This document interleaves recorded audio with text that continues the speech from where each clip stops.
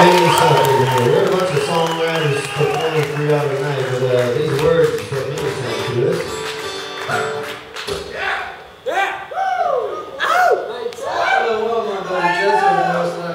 Switches to the lap steel. I wrote this next song. I was riding home from Florida, I think, and I wrote it.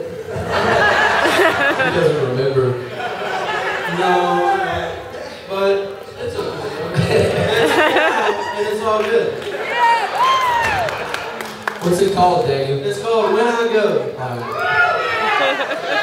That was a song from a brilliant lyricist right here, Daniel Shirley.